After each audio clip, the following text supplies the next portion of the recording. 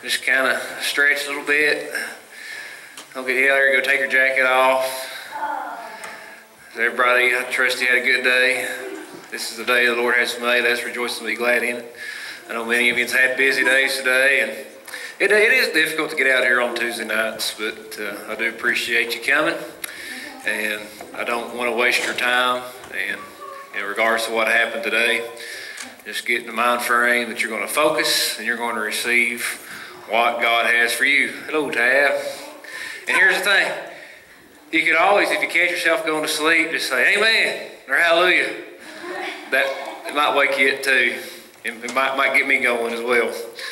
But let's pray and we'll get started. Father, thank you for today, your many blessings, and we just thank you for each and every one's willingness and desire and hunger to get to know you on a more and deeper intimate level.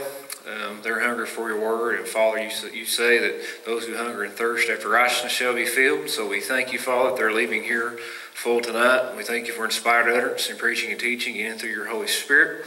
And Father, we just yield ourselves to your will, and may your will be done in the service. And Father, if there's anything specific that needs to be known tonight, needs to come out, anything specific, Father, we thank you for revealing to that to myself or to somebody here, to assist and to speak edification, exhortation, and comfort into the lives of our brothers and sisters and your sons and daughters. We thank you in Jesus' name. Amen.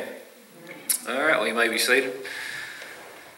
We've been talking about vision, and you might be saying, there's actually a guy at work, he's a minister, and he said, vision, how long have you been speaking on vision? And I got to thinking about that, and I think I've been teaching along the lines of vision since about last July, maybe even June. So we've almost went, and we'll probably get to 1 year. We're just going to wait and spell. But actually, the more I get into it, the better the sermons get. So just stick with it. And we say, why are you teaching so much on vision? You know, vision's basically, we know what vision is basically. It's God's blueprint, for our lives, what he wants us to do. But it really also will help you to stir you up in your gift and callings, to want to give you desire and stir up that desire to find out what God has for you. And just let you know that where you're at, you're not the only person where you're at. We all have desires, and we're all seeking that those desires be filled. We want God's plan and will done for our lives. And that's what vision is all about. So we're going to spend some time just on vision. They're not all the same. We got into the principles of vision. If you remember, the very first one is you have to be directed by clear vision. That's pretty simple. You got to know where you're going. If you don't know where you're going, then any road will get you there. And many people live a visionless life. They have no purpose, no aim. So whatever seems good at the time is what they go with. But God has predestined you for something specific, and when you find that something specific, you'll find you don't dread having to work. It's a joy, and you'll find that there's plenty to do. You will not get bored when you discover God's vision for your life. You'll be busy, but you'll be satisfied. Just because you're busy does not mean that you're overwhelmed. A lot of people are busy, but they're like a hamster on a wheel. They're just going nowhere. But you see, when you do what God has called you to do, you're busy doing the best. And you're actually going somewhere, and you're making a difference that outlives you. Jeremiah 29:11 says, for I know the plans I have for you, declares the Lord. Plans to prosper you, not to harm you, to give you a hope and a future. Y'all love that verse. I love that verse, don't you guys? Since probably the age of 16, this was a verse I memorized, and especially during my time at Rhema, it helped me get through those times, because I didn't really understand fully what I was doing there, but today I can see a little bit more clearly in doing so. Principle number 2, where we're going to start off today, is you got to know your potential. Everybody say potential. So we're going to talk about potential. When you discover your vision, when you get that clear vision in your life, you also find that you have potential, which is dormant ability inside of you to fulfill the vision. Meaning God's not going to tell you to do something that you don't have the ability to be able to do it. But potential, we're going to get a little bit more into this, is simply dormant ability. You'll never be successful in your vision until you truly understand what your potential is. And your potential is given to you by God. God gives ability to fulfill responsibility. I'll say it again, I always like things to rhyme. but God gives ability to fulfill responsibility. When you discover your vision, you'll also discover your ability. You'll find, well, not only God only called me to do this, but He has also given me the potential, which is my ability when it's activated to accomplish this thing God has called me to do.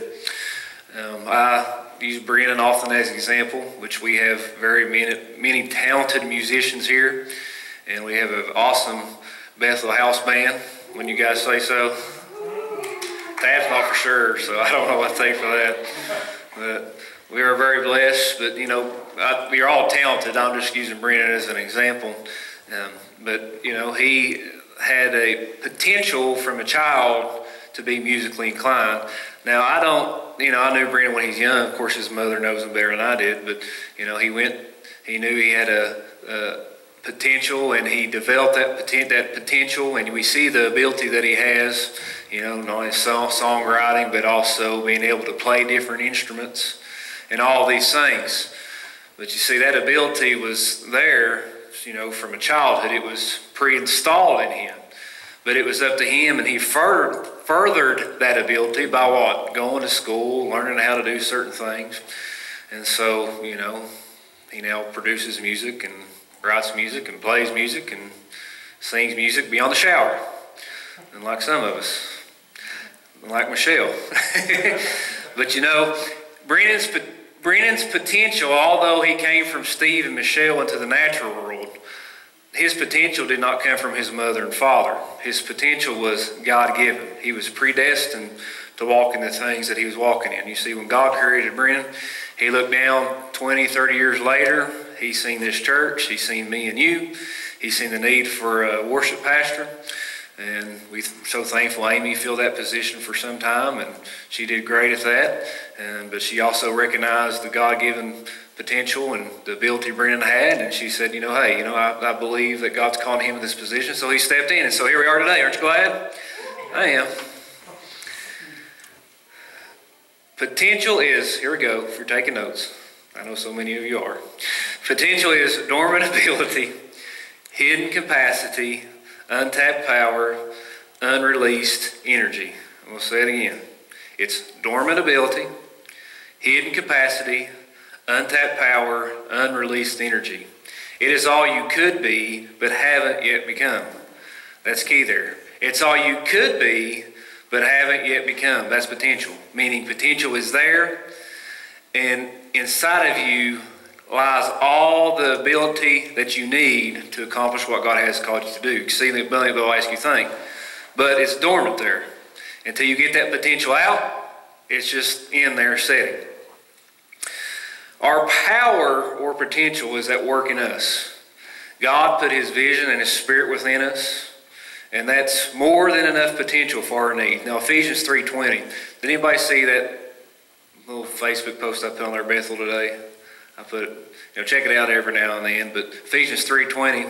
Now to Him who's able to do exceedingly abundantly. Think about that. It doesn't just say can do a little more. It says what? Exceedingly abundantly above all that we could ask or think.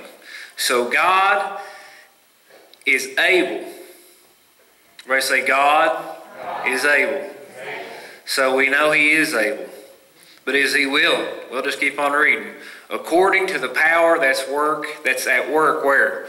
In us. So God is willing to do more than we could ever ask or think, and able to start off and start accomplishing some of these dreams. We have to realize that power is at work within us. It doesn't say that the work's in heaven. Though it came from heaven, though it came from the Father and the Creator of the universe, it says that power is at work within us.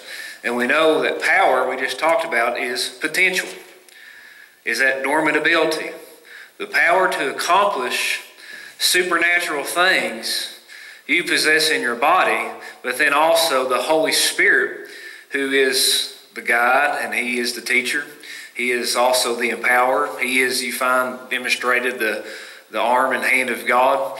He's who works and is about completing Father's business upon earth. He's here to help us and to empower us and to anoint us. He's also inside of us. So heaven's will, the ability of God, the ability to work in the supernatural is in heaven, but according to the scripture, it's specifically at work within me and you. And we have to realize that we could literally be sitting on a gold mine, so to speak. We all have things that are so much bigger than us, but until we actually start walking out, recognizing that potential and putting works to our faith and works to what we know we should do, it's just going to say dormant ability. You have the potential, but if you don't act on those things, it's just going to remain dormant. I think we all have heard of athletes, oh man, they have such great potential, but then because of a few bad decisions they make, whether it be in college or high school, they may get in trouble with the law or with the school, whatever it may be. They get kicked out of the basketball program or the football program, and everybody says, man, he just had such potential. But because he wasn't willing to work towards that and to stay with it and to remain focused on that vision that he had, what to be a professional athlete, he falls beside the wayside and just becomes a statistic of one of those who doesn't make it to professional sports. You have to stay focused. You have God-given ability pre-installed in you to do great things for the kingdom. This power, as I said, it doesn't come through social class. It doesn't come through your mother and father. It doesn't even come through education. Now, education can facilitate that potential and helping develop it and helping you recognize it. But still yet, it does not come from man. It comes from who? It comes from God.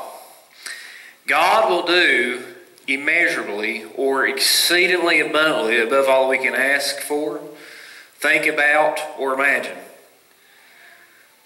So, okay, well, how can I have a vision and focus on that if God can do more than I can imagine? You see, that's the thing about God. He's limitless. He's limitless. Somebody else say it for me. Yes. The only limit we put on ourselves is the limit we put on God's ability. Meaning, as big as you can dream, God's able to dream and do much more than you can even dream. So it doesn't matter how big you think, God's ways of thinking are so much higher and so much bigger than yours. Now, we all have an imagination. See, imagination wasn't given to us to sit around one day hoping we hit the lottery. Or, just things. It was meant to us to give us something to go for us to be able to think of things much bigger than ourselves. God built the universe and all that we see with purpose and intent. But it started with a dream. Well, now specifically does the Bible say God had a dream? It don't say that. But you find that God created an atmosphere. He created the universe. He created the world. He created the conditions of the world, all for one purpose. And that purpose was for mankind. So he envisioned it. He spoke it. And then it came into being. And when it was ready for his vision, then us, the creation, came into this world. And here we are still today. But it was because he had a desire out of love, and we know that love gives. Love wants to share.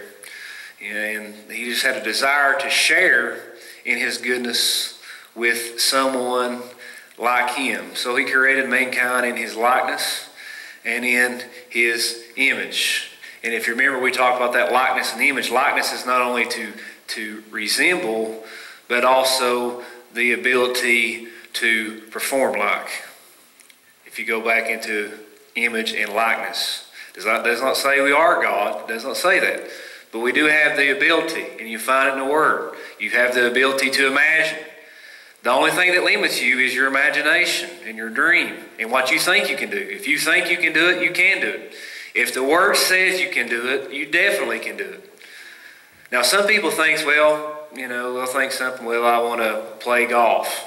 Well, just because you think you can play golf, if you don't have no potential in playing golf, you ain't going to be able to play golf very well. Unless there's some people who has a natural ability, and there's some people who works out to do it. But what I'm saying is, just because you can think, if you're not willing to put some work and effort and focus into that dream, it's still just going to remain out there in a unphysical state. But God took his thinking. God thought about he wanted children. So he took his thoughts, he put them into words, and then they became a reality. And it's so important to realize that the unseen is more real than the seen. And matter of fact, the unseen created things which are seen. And God's ways, God's kingdom has become unfamiliar with the seen world today. But just because they're unfamiliar with the seen world, the unseen things of God, his ways, his principles, they still work. Now, faith is the substance of what things hoped for, is the evidence of things not seen. Just because you can't see things in the natural does not mean that they're not real. And when it comes to your dream, though you may not be able to see it right now physically, but you can spiritually in the faith realm take that God-given vision and work toward it, and you'll find that you can achieve, and that it's going to be exceedingly abundantly above all that you could ask or think. Matter of fact, you'll start off on a vision, and you'll find that as you go in it, it becomes bigger, and it becomes bigger. When I think of men, I think of like Kenneth Copeland and Kenneth Hagin and Oral Roberts and men of that sort, who was able, God through their lives by vision, by their own admission, has done exceedingly abundantly above all that they ask or think. But you see, they had to work. They had to let that power work through them. So, everybody dream big. Everybody say dream big. But you see, you've got to dream big in what God has called you to do. Because that is where the potential is. Like I said, if God never called you to be a musician, if that's not what God has called you to do, you can dream about up here being a rock star or whatever it is you want to do, singing at the K-Love Awards or whatever. But if God has not given you that potential, you have nothing concrete to place your faith in. Now I'm not saying, don't pursue some people just because you don't have natural ability to sing. There have been many people that don't really sound very good singing and been able to make it big. But you'll know when you seek God out. He'll tell you and show you what he wants you to do. And as you go walking towards it, it becomes more and more clear. And like I said, it'll enlarge its borders as you do so. But start off in what God has called you to do. And then take that word from him, use your imagination, dream big, and then God will take you step by step in what he wants you to do. God gave us the gift of imagination to keep us from focusing only on our present conditions. Jeremiah 1:5, the prophet said, "Before I formed you in the womb, I knew you. Before you were born, I sanctified you, ordained you a prophet to the nations." Notice that these words are past tense. God says, before you were, not I'm going to, you were. Well, Jeremiah was not so sure about it. He's like, God, are you sure? I don't even know how to speak.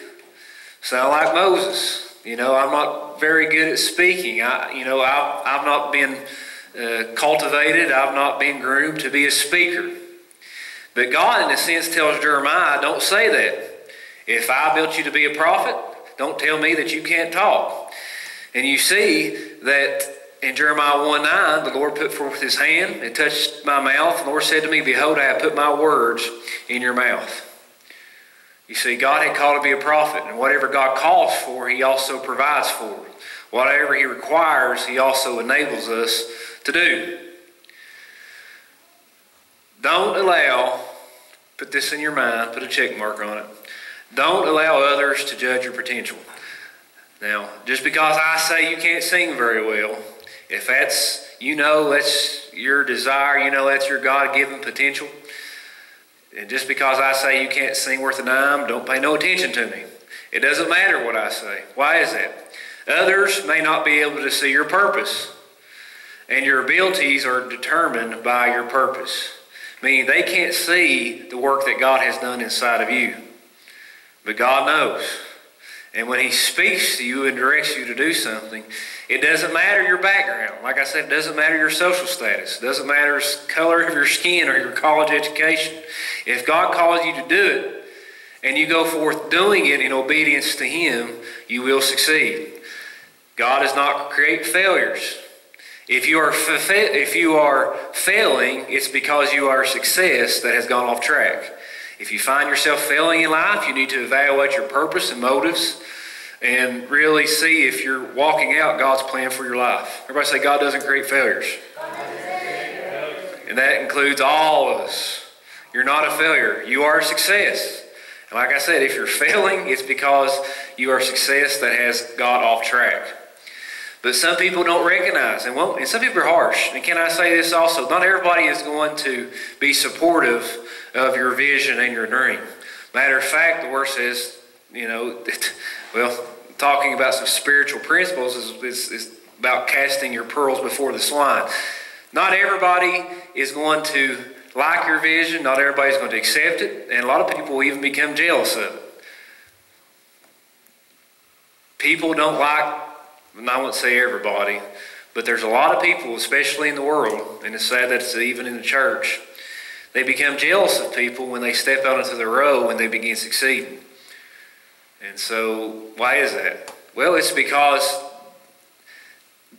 they're comparing themselves to other people, and they have the ability and are unique, but they're not stepping out in faith. And you see, when you step out in faith, you're getting out of the norm and the average and the mediocre and stepping up on a higher level. You're going from good to better and what? Better to best. And when you go and you start living out what God has called you to do, people are going to take notice.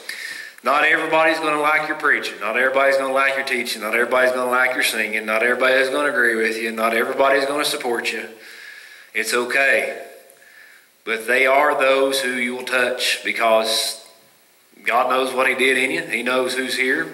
And He gave you the ability to reach out and be a blessing to those people. And that's what your potential. Potential is not only for your benefit. You'll find that it's for the benefit of others. God used Moses to bring out the Israelites from under the bondage of the Egyptians. That's what Moses' purpose was. And it's really, and I enjoy when I get to looking at some of these patriarchs of faith in their lives, and just how motivated and God speaking to them and things they went through that, if God would have told them all that they was going to do and how He was going to get them to where they was going before, I would have ventured to say most of them have said, no thanks, I believe I'll just stay where I'm at. Joseph would have probably said, I think I'll just stay at my father's house, tend the sheep. And Moses would have said, yeah, you know what, just you can have Pharaoh, you can have it all. I'll just let me be.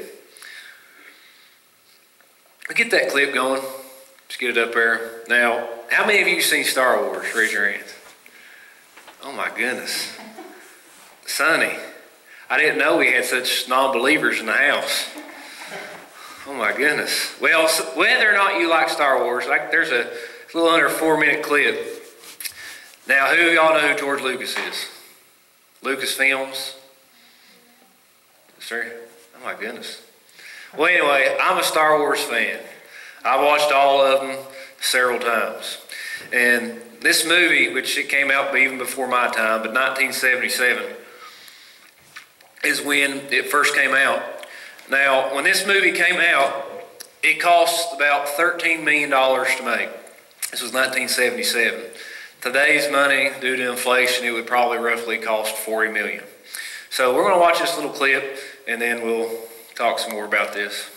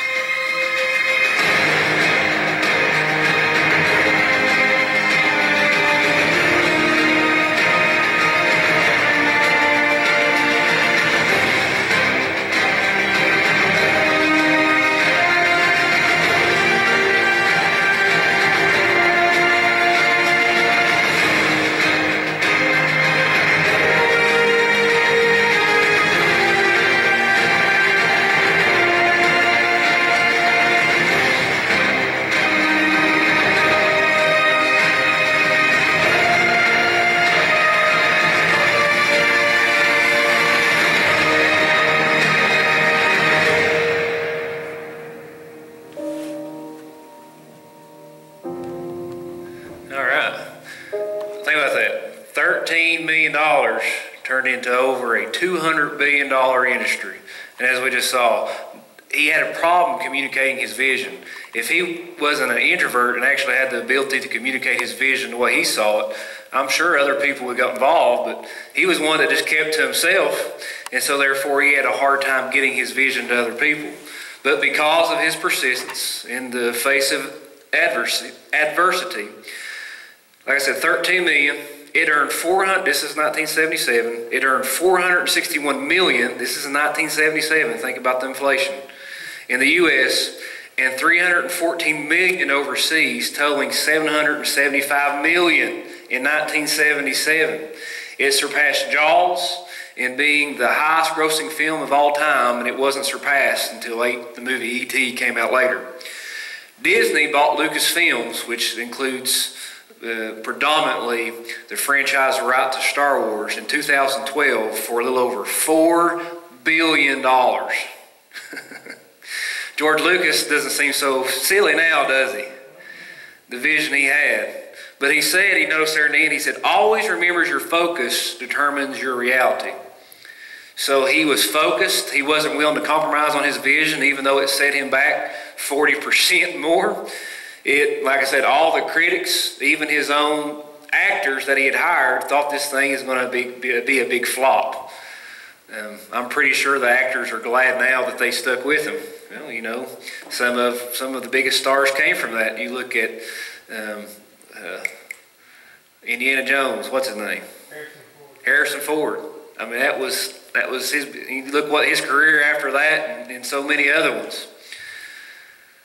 But the power of vision. Always remember your focus determines your reality. You have to stay focused on what God's doing. Not everybody's going to recognize it. Like I said, not everybody's going to be acceptable of it. But just stay with it. You see, your vision is unique, and not everybody's going to understand what God has placed in your heart to do. Joseph's parents, Joseph's brothers, had a hard time understanding his vision. They didn't like it. They thought it was foolishness. But God brought it to pass because Joseph was willing to hang in there, and be faithful to God and to not give up and not to quit. And there's so many success stories. That's just one of them because I like Star Wars. But there are many. You'll find many of these actors and these CEOs of companies. They started out with an idea, a vision that nobody else had. They worked towards it. They worked against opposition. They worked against lack. They worked against all kinds of things. But they didn't let outside forces determine what they saw on the inside of them and their willingness to work toward to make sure that what they could see in their mind, others could see. See, in their mind, they saw something that the world needed. If you want to become a millionaire, that's how you become a millionaire. Find something out that the world needs that the world doesn't have. That's pretty simple. It really is, but that's the truth about it. But they had an idea, and they saw something that nobody else saw up to that point, and so they worked toward it. Think about a computer. You know, you think about Bill Gates, you know, the CEO, founder, and one of the co-creators of Microsoft, and just how literally just even third world countries, how they even have access to technologies and to Windows Office. Predominantly every business in the U.S. uses Windows Office, billions and billions of dollars. Imagine trying to explain to somebody that somebody at the computer that nobody has ever seen or ever thought, and there's this possibility of having everybody to have their own personal computer in their own house when this started was unimaginable. It seemed foolishness. I mean, computers would literally take up this whole room. But now, well, I carried one over here, and well, for that matter, most of you's got one in your pocket even. But that start with a man's vision to do something that nobody else thought was possible or had thought of. That's the uniqueness of our personal visions. Now, here at George Lucas, as I said, he didn't do a good job communicating, but he worked at it and he worked with others to get it through. But we as the body of Christ, when we come together and we're willing to support one another's vision, think about this. How much easier is it for us as individuals to complete that and to run our race, to have that support? Imagine if, George Lucas had the backing and he was able to get other people to share in that vision.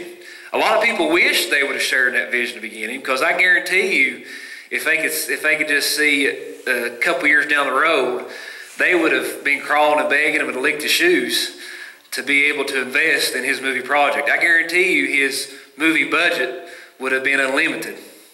But others could not see that, but he did.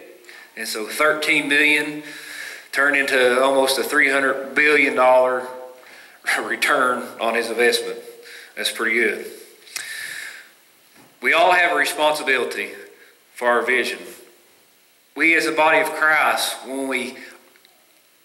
now, like I said, be careful who we share our vision. We just don't go around telling everybody. But you see, as brothers and sisters in Christ, we should be able to come to one another and be one another's biggest supporters. So therefore, Jerica may come to me and say, Brett, it's really upon my heart to do this. And I'm thinking, you know what, Jerica? That's probably the strangest idea I've ever heard of. Jerica, I've never heard of that before. That doesn't make much sense to me. But I tell you what, you see God tells you, yes. I say, okay, well, let me pray about this, and you pray about more. Let's make sure it's what God wants you to do, and they pray about it. And Jerica, yes, I'm sure it's what God wants me to do. I said, all right, Jerica, well, then how can I support you in fulfilling that vision? And it may seem silly, but if it's a God thing, it's a good thing. And if it's a God thing, it's going to work. I think we'll all agree with that. God is not a failure, and as I said, God does not create failures. So we should actually be supporting one another, and we all should have visions that are bigger than ourselves and are unable to be accomplished simply by ourselves. And that's the beauty of the body of Christ and the way God intended it for. God gave you a vision big enough not only for you, but it's so big that you alone cannot carry it out. You need the assistance of others. Kenneth Copeland Ministries, multi-million-dollar ministry. They do things all over the world. But if nobody got behind their vision for the ministry God had called them to do, they would not be able to do what they're doing today. Take this church, for instance. If nobody was willing to get behind and support and to contribute and to fulfill their role, I can come up here and minister every Sunday and Tuesday, but it's not going to go anywhere. It's not going to go very far. And my row isn't the same as your row, and I'm not going to hit that. That's pretty much a dead horse. I think you all have been coming on Tuesday nights long enough to know. I've said many times, if God didn't call me to do it, I'm not going to do it. That's not saying I don't do other things else. If I see something needs to be done, I'll do it. But I'm not going to get up here and sing on Sunday mornings, just unless, it would have to be direction from God. And it'd have to come from Him. And you all probably glad, I can sing all right. I'm not horrible, but trust me, nobody's asked me to join Bethel House Band. I'll put it like that. But responsibility is really respondability. It's respondability, or the ability to respond to the requirements of your vision. You've got to do something with it. Your ability isn't dependent on what you perceive as your limitations. You are perfect for your purpose. God appoints, anoints, and distinguishes people. He doesn't want us to live like everybody else. And He gives us our dreams to get us out from underneath the mediocrity of life and to reveal our true selves to the world. And when the world sees me and you, they should see Christ. They should see a supernatural being who's working and doing things that no human being alone in his own power can do. Jesus was a man, but He was also the Son of God. He was a part of the Godhead. But yet, the Word says Jesus stripped Himself of all authority and power and came in the form and in the power of a mere man. And so He, we know, was anointed by the Holy Spirit. And because He was anointed by the Holy Spirit without measure, He performed miracles, did many signs, wonders, wisdom, operated and spoken wisdom and knowledge that nobody up to that time had been able to operate. Even those scholars were amazed of the things they saw. Many didn't understand him, so many feared him, but we find that there were more who ran to him than who ran away from him. We know he was crucified, thank God for that. Satan thought he was doing something there, but everywhere he went, you find what? People thronged him, the Bible says. The crowd just swarmed him. It's because they saw something that was not ordinary. They saw the supernatural. God told Abraham, what? Come out. He told Moses, come out. He told David, come out. Now, I'm not talking about coming out of the closet here. He told him to come out of his homeland. God ain't for anybody coming out of the closet. I'm going to go tell you that right now. He loves everybody. You know, sin is sin. But God is, that's not a God thing. But he was telling them, come out from among the normal. Come out and be separate. What is the word? You know, the word talks about us being what? A peculiar people.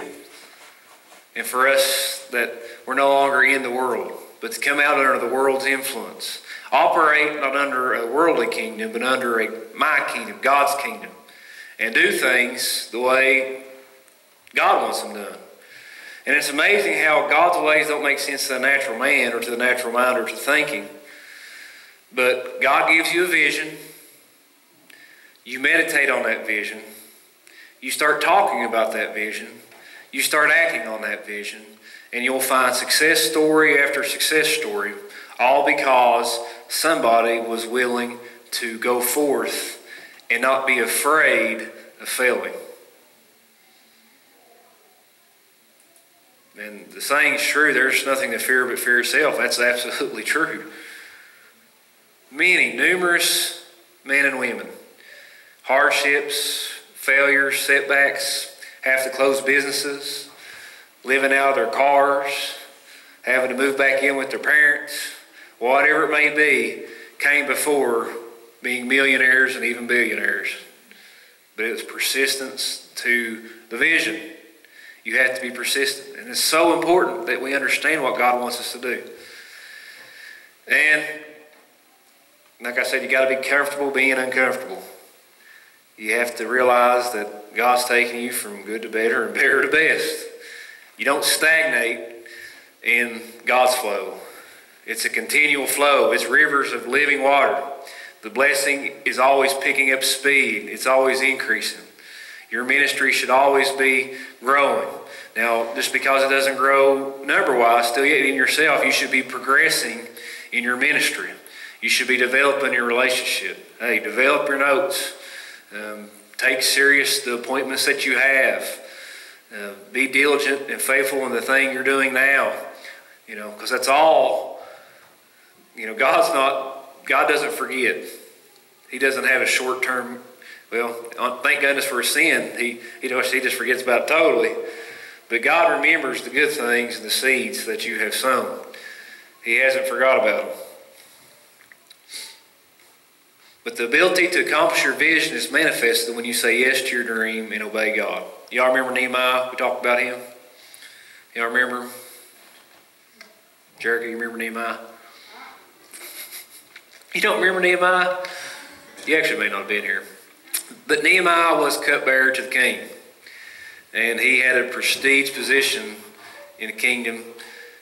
And you might remember the Persians, took over Jerusalem and it was all a mess. Well, Nehemiah wanted to build back the wall that was protecting his people. But he was a cupbearer. Now, just being in that position did not give Nehemiah the ability to rebuild the wall. Did not in any way. If he had just looked at his present condition or his present resources and skills, he would have never fulfilled his God-given vision. But yet God placed him in that position for a reason. God knows what he's doing. Amen? And Nehemiah trusted God to provide what was needed. So what happened?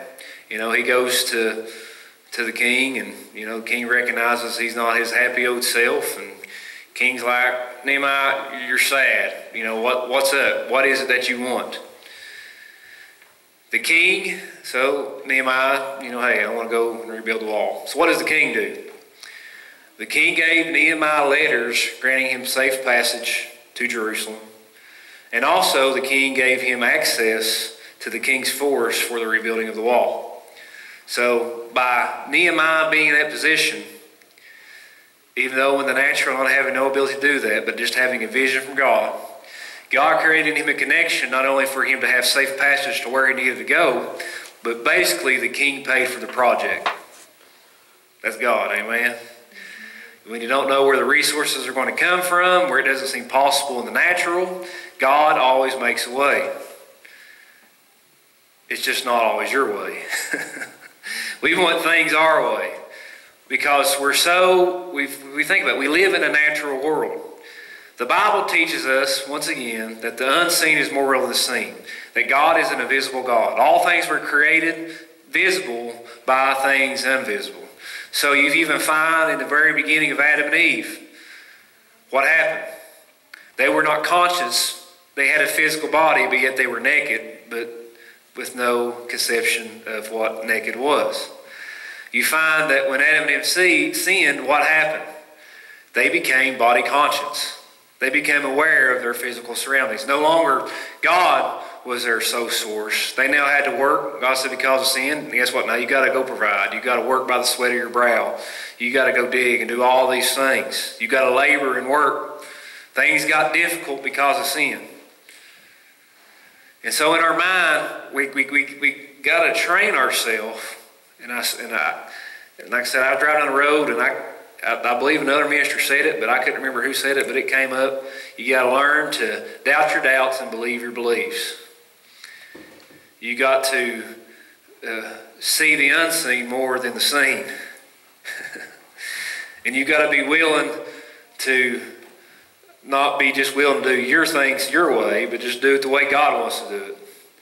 And just say, okay. But that's hard for a body that's grown up in a sensed world that was dominated by sin and dominated by temptation, dominated by wrong thinking. We have to brainwash ourselves with God's Word. And we have to totally change and transform the way we think and the way we see things and what we say about things. It's a transformation, but it starts from the inside out. And you all know this because I've taught on this before and others before me, that your spirit, you live in a body and possess a soul. Your spirit is perfect. Your spirit is born again, but you still got stuff to do with your mind and you still got to work out things in your flesh. And until you do those things, the hidden man of the heart is going to stay hidden in you. But so since then, men has always craved for something, a longing inside of them that nothing on the outside world or the physical world could fill that void.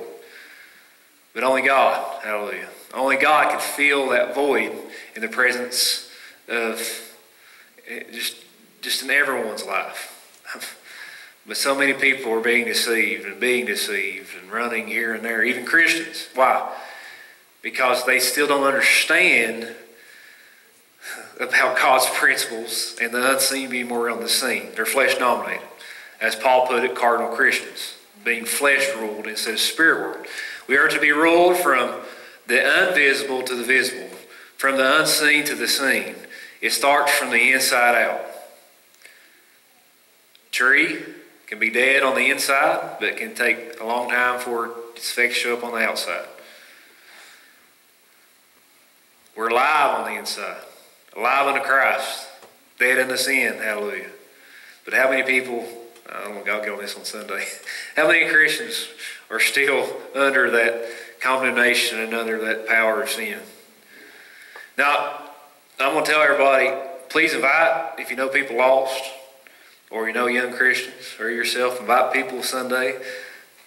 I'm going to minister on sin for probably several Sundays. And this isn't a bug hunting sermon. Just take a little side note here. It's not a bug hunting sermon, meaning I'm not going around just finding faults in each and every person. That's totally not what this message is about. This sermon's about sin, what it is, the power it has over the world, and the power it has over the church, which is none.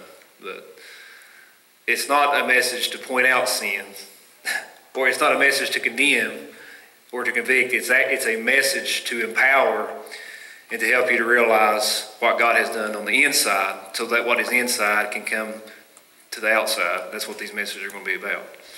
So a little heads up. Sometimes I hear some people say about sin, you're like, I don't even know if I want to come to church that day. Somebody get up here and me tell you, you're wrong, and what you're doing's wrong, and you need to be doing this better. That's not going to help anybody. A lot of people already knows they're doing wrong or they need to do better. But you see, that's working. Doing that way is trying to work from the outside in. That's not the way it works. Correction comes from the inside and works its way out. But where was I? A little side note. Yeah, here we go. I was talking about vision. Very good, Jericho. I'm glad he was listening. But you see, the king paid for the project. That's awesome, isn't it? So you may not be totally happy where you're at job-wise. You might think, why am I teaching Sunday school? I should be up there preaching or whatever it might be. You don't know what God is preparing you for and the connections you're making where you're at for God to bless you and to further your vision down the road. As in the case of Nehemiah, he was positioned for a purpose. Moreover, the king appointed, I'm wrapping this up, the king appointed Nehemiah as governor in the land of Judea, so that he had the authority to carry out the reconstruction of the wall. That's a good thing. He still received opposition, but if he didn't have the king's blessing, it would have never started. He'd have been shut down before he even began. Seed. Every seed has the potential to become a tree. Right? We'll all agree on that. The potential for a tree is in the seed. But until that seed's planted and is in the right environment, they won't become a fully grown tree. But if you put them in the right environment, plant them, they'll eventually become what God put in them. And it's their potential, which is a tree. And it's the same way with me and you. I can't see, if I'm just going off physical things, what I just see a seed. I don't see much potential there from what I can see. But because of the laws of nature, because I've seen them, because I've been taught them, even though it makes no sense to me, and I don't understand how it works, even though I've had biology and even had some science, I've had science in school. You place that seed in the ground, cover it up, sunlight, water, nutrients from the soil. That little seed, we find that little acorn becomes what? We got back here with big old oak trees. Something that small, something massive. I don't understand it. God's word is the seed. I don't understand everything. I don't understand how it all works. I don't. I'll be the first one to admit that, and you will too. I don't understand how everything works. But all I know is God says, take my word, plant it in your heart, hallelujah, shower it, meditate on it, water it, tend to the garden, keep the conditions right. Come before God, stay in the sunlight of His glorious nature and His presence. And that seed is going to germinate, and that seed is going to become so big that you're not going to be able to contain it. And it's going to multiply and produce so much fruit. It'll not only be a blessing for your family, but it'll be a blessing to other families. And that's the potential of God's word. That's the potential of the seed. Plant the seed of your vision by beginning to act on it and then nurture it by faith. Your vision will develop until it is fully grown and bears much fruit in the world. Who's responsible for planting the seed? Let's all stand. Very good, Jericho. You've been a good student tonight. I appreciate that. All stand. We are responsible for the seed. We are responsible for tending to the seed. We're responsible for protecting the seed. Who's responsible for causing the seed to germinate and to grow? That's God's responsibility. It's God's responsibility to make sure that His word works when we believe it and we stand in faith on it. If we plant the seed, if we tend to the seed, God says it'll grow in your life. I plant a seed today. I've said this before. I'm not saying nothing new, but it's good to be reminded of these things. I plant a seed today, and just because I don't receive a harvest next week, does that mean that the seed isn't working? It does not. It's working. Matter of fact, it started working the moment you planted it in the ground. Things started happening. But thank God, all things happen in seasons. So, once again, stay in faith, encourage yourself, don't lose confidence. Just pray. If you don't know, if you are unsatisfied where you're at, just ask God, God, am I where I need to be? Do I need to be doing something else? What have you called me to do? And if you're happy and perfectly content where you're at, thank God. But God, what do I need to be doing next? What's your next step for me? What should I be doing now to prepare myself for what you have for me down the road? And thank God during the day. God, I thank you for giving me understanding of which doors, for open doors of opportunity, which doors to go through, which doors not to go through. I thank you for divine appointments today. Help me to be aware of and to realize those certain people I need to talk to, the certain places I need to be, where I need to go, what I need to invest in, where I need to go eat lunch at. Be led in all areas of your life.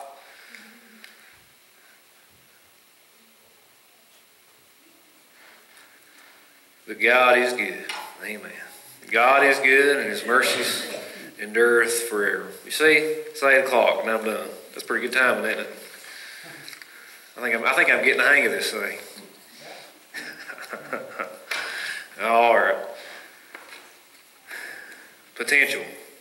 Everybody say dormant ability. Once again, it's all you could be but haven't yet become. That's what potential is. We all have it. All right. Anybody got anything else? Anything you want us to pray for?